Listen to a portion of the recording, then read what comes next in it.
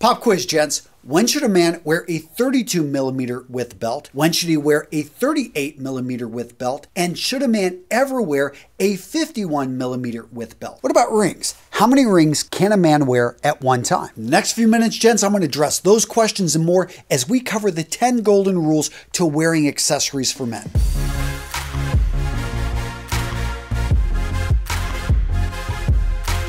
Rule number one, if you're going to wear it, own it. Gents, if you take nothing else from this video, understand that the key to wearing any accessory is confidence. I highly advise you practice wearing an item again and again, even if it's just around your house.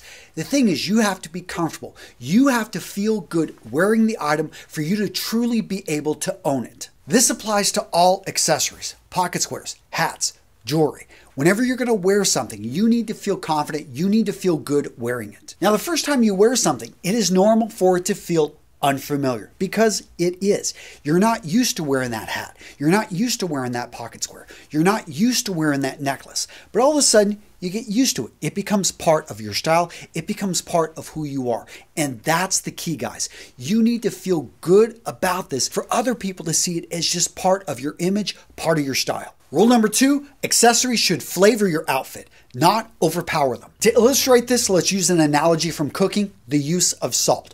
Many of you guys that have cooked, you know that adding just a pinch of salt to a recipe can transform it from something bland to all of a sudden it brings out all these flavors that you didn't even know the meal had in it.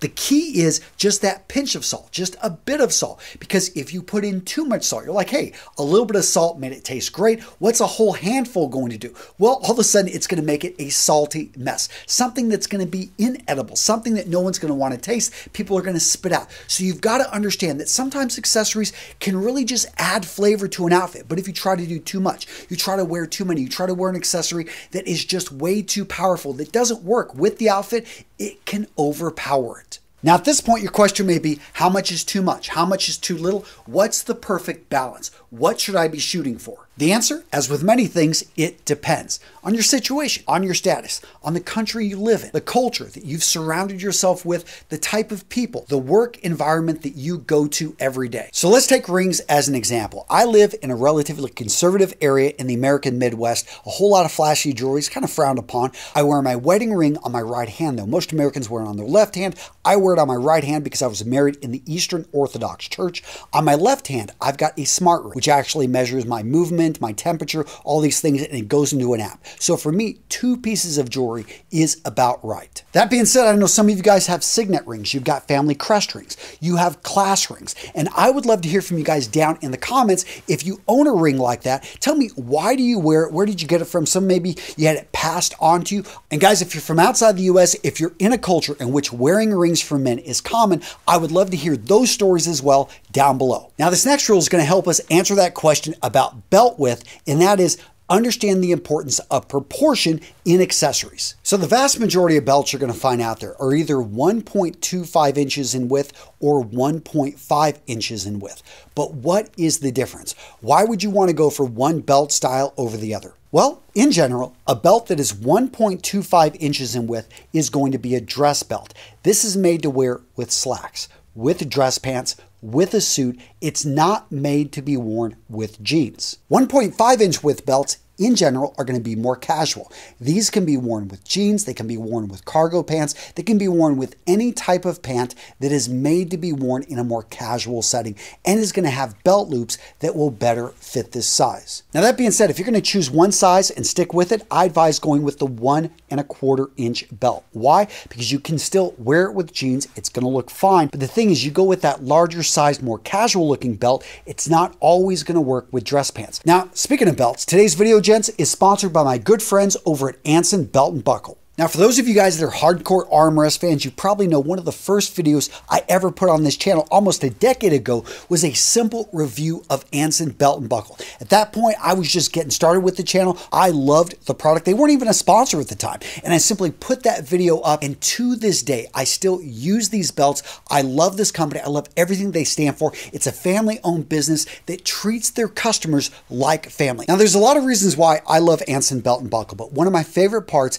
is their interchangeable system. So how many belt combinations do you see here? Trick question. It's not 3, it's actually 9. How does that work? Because you've got 3 different buckles, you've got 3 different straps, and guess what? You can mix and match all of these, so you actually have 9 combinations. Next up, let's talk about their micro adjust technology. So on a regular belt, you've got these holes every inch, and a lot of you guys have seen what happens to the holes over time. Get these stretch marks, or all of a sudden right in the leather you start to get tears. They wear out very quickly, and you can only adjust it to an inch. Anson Belt and Buckle, on the other hand, leverages the micro adjust technology that allows you to go right here and adjust to 1/4 of an inch. So you're not only going to get a more comfortable fit, but the way it's designed, and I've worn this belt probably 100 times, it looks great. And if that's not enough, let's talk customer service. So one of the cool things I love about their belts is that if you've got a 16-inch waist or a 50-inch waist, the belt that they send you is going to fit, because basically you're going to cut an end, cut it to fit. And then it goes right in here, and it's a really simple system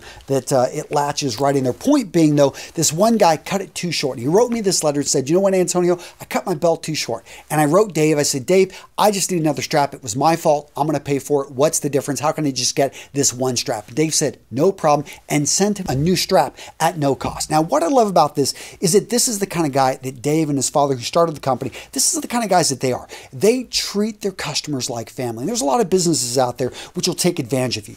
Anson Belt and Buckle, they love their customers. And for me, it's stories like that, great customer service, which sets them apart from all the other belt companies out there. Now, gents, really quick, interrupting my own video here because I just heard from Anson Belt and Buckle. They've got this special deal, and you guys know they rarely ever do deals. Here's the thing. When you grab their box set, you got to choose between 2 straps and 3 buckles, or 2 buckles and 3 straps, and it's always a tough choice. Well, they said, how about we just give you 3 and 3? So 9 combinations. This is a $25 value. It's a limited time offer, guys. Use that link down in the description to take advantage of this deal. Again, it's not going to last forever, and I've never seen them do this before, so take advantage of this deal, guys. I'm linking to it down in the description. Now, these next 2 golden rules I'm going to combine, and that is buy the best that you can afford at the time, and it's even better if you've got a great story with it. So I've talked about this Rolex Yachtmaster before. This was my first Rolex, the first luxury watch that I ever purchased, and the story behind it is it celebrates my first $1 million year here at Realman Real Style. I'm going to keep this watch. This is a watch I'll probably pass on in my family. Absolutely, I love it, and for me, it's the story, and yes, I did pay a pretty penny for it. It's a symbol of achieving a goal that I sought after with my business and went through years of struggle to reach. Now, that being said, do you need to spend thousands of dollars on a watch for it to have meaning, for it to be stylish? The answer is of course not. Right here, I've got a great looking Timex. This could have meaning to you.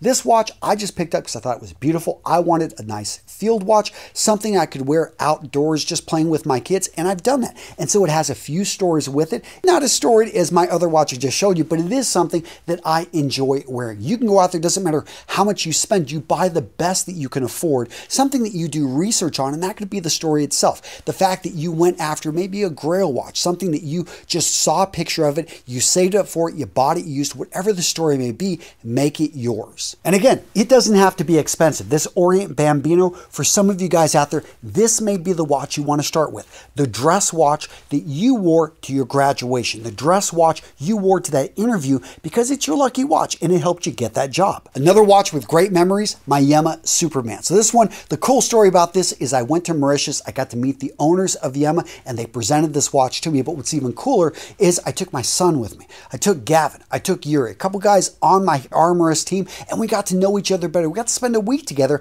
hanging out on this island. I mean, it was amazing. And yeah, we went off on the boats, went diving with whales. Well, they went diving with whales. I got sick on the boat and ended up puking up all over the place. It was the fumes that got me. Point being, I've got memories with this, and that's what you want with your accessories, especially your more durable accessories like watches and maybe jewelry. Now, we talked about the importance of proportion, but let's talk about the importance of balance when it comes to the golden rules of accessories. You want to make sure that you don't have all of your accessories on one side. You've seen that when the guy wears like 5 bracelets, a watch, I mean, all that stuff over on one hand, but the other hand, not so much. Guys, I would say spread it out. Have a little bit of fun with this, but say, okay, can I wear a watch over here, maybe wear 2 bracelets on this side, wear a ring on one hand, ring on the other. I know for me, I separate the rings. Find what works for you, but go for balance. Now, what about the old school rules of matching metals with metals and matching leathers with leathers? Do you need to always follow that? If you're just getting started,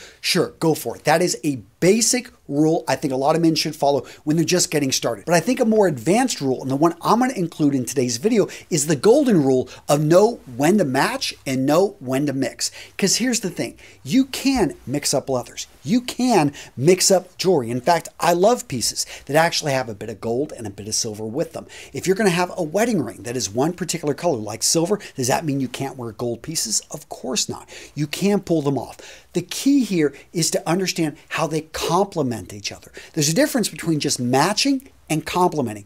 Complementing is oftentimes they've got something that just works. And if you've got the right tone, that silver, a lot of times men gravitate towards silver jewelry because it works with their cooler tones. If you've got warmer tones, you gravitate towards rose gold and other forms of gold. When it comes to leathers, the whole idea of matching leathers with leathers is to keep it simple. But, think about if you're going to wear a suede belt or you got something that's a little bit bright. Does that mean you have to match it with your shoes? You got to wear bright shoes? Of course not. Or if you've got shoes that have mixing and matching leathers or complementing leathers, all of a sudden you understand that these rules can go out the window, and it's all about putting those pieces next to each other and saying, you know what, I'm going to wear a gray belt with white shoes, not exactly matching, but it's going to work because you understand that these combinations just need to complement. They just need to work, and you start to see between the lines. You start to understand and this is where style becomes a bit more advanced. And that's a good time it's a good place to be when you can build off of those foundations and you can start to have fun with your wardrobe. Now, that last point dovetails right into this next one, which is accessories are a great place to experiment, to have fun with color, with patterns. Because accessories, guess what? They don't cost as much as your jackets, as your jeans, as even your shirts. So when you're throwing in those pocket squares, you're throwing in those little bits of accessories, whether it be bracelets, whether it be a necktie, whether it be a hat, all of a sudden you can have a little bit more fun with those colors. And that's why we see in pocket squares, in neckties, we see paisley patterns, we see dot patterns. We don't normally see that in shirting. We don't see it rarely in suits. Why? Because in those pieces, if you can imagine, that's the canvas that you want to keep very simple, and it's the accessories that we have more fun with the color. Because if you don't like it as well, all of a sudden you're wearing that pocket square and you feel everyone in the world is staring at that pocket square. Believe me, they're not, but if you feel that they are, you can take that pocket square out. But what I would advise is just get started with it, build up that confidence, getting back to point number one, especially with headwear, especially with something that you're not used to wearing, maybe sunglasses. Yeah, you've worn regular glasses, but sunglasses, especially wayfarers, they're a little bit outside of your comfort zone. Just practice wearing them around your house, practice wearing them out just when you go to the grocery store, and all of a sudden when you go out to meet friends, you're wearing those wayfarers and you forgot that you're wearing and you just get compliments because they do accentuate the face. They do draw a bit more attention to the eyes, and that's what you're shooting for. So accessories, again, relatively lower cost, and you can get a very high return, and they're a great place to experiment. Now, the next golden rule is if your clothing is taking center stage, you're wearing a really bright shirt, you're wearing a suit with a pattern in it, understand that that is the piece that you want to draw attention to. So you're going to want to mute down your accessories. If you're wearing a jacket that is just screaming for attention, you've got shoes that you want those to be the piece that everyone's complimenting on. Don't try to overpower them with a belt that's going to draw attention, with sunglasses, with a hat, with doing too much. That's just, again, getting back to the salt. It should bring out the flavor. It shouldn't overpower it. So again, if you've got one piece of clothing that you know everyone's going to notice, that shirt with the florals, with the flowers in it, then pull back on those other accessories. Let the shirt be the star of the show. Next up, invest in the accessories that you use. And this is different than buy the best you can afford, because initially when you're getting started, you're buying items to wear them and to practice wearing them. But you may find that, you bought that nice watch, but you don't wear it very often. But headwear, of all things, because you live down in the tropics, you live in a very sunny area, you're wearing a lot of hats. Well, guess what? Let's drop that $20 hat and let's go into a proper hat store. And you're going to start spending maybe a couple $100s on a hat. Why would you want to invest and spend more? Because you're wearing it, because you love it, because it's helping you stand out. Watches just aren't your thing, but that headwear, especially because you're going bald and you realize functionally wearing headwear is just something that's your thing, go in and spend more. Invest in those pieces. I'm not saying you have to spend a whole lot to get great quality, but I am saying maybe invest more time, more effort in defining the deals, sourcing great deals, going to thrift stores, whatever it may be, find it, but invest your time and money into those pieces that you're actually rotating and wearing in your wardrobe. So what video to watch next? How about the 10 golden rules to wearing Chelsea boots?